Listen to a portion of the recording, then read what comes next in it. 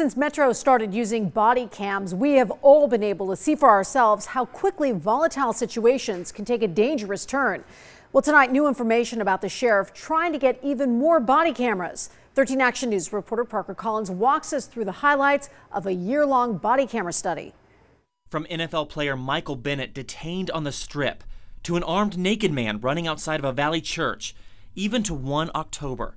Metro's body cameras show us all the chaos officers see when they respond. There's one thing most Las Vegans will agree on while watching these videos. You feel more comfortable knowing these officers have these cameras? Oh, absolutely. I think the body-worn cameras moderate the behavior of both officers and citizens. Now they have numbers to back up how valuable body cameras are in risky situations. The study created 2 groups of Las Vegas officers, one with cameras and one without. The findings are strong. A 30% drop in officers doing the wrong thing. A 37% drop in police getting violent.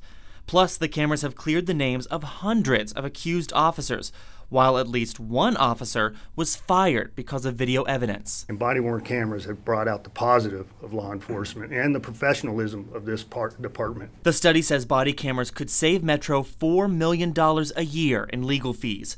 That's why Metro wants to buy even more, above the nearly 2,000 that are rolling now.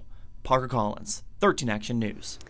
And a link to the full study is up on our website, plus more information on how Metro uses body cams. That's at ktnv.com.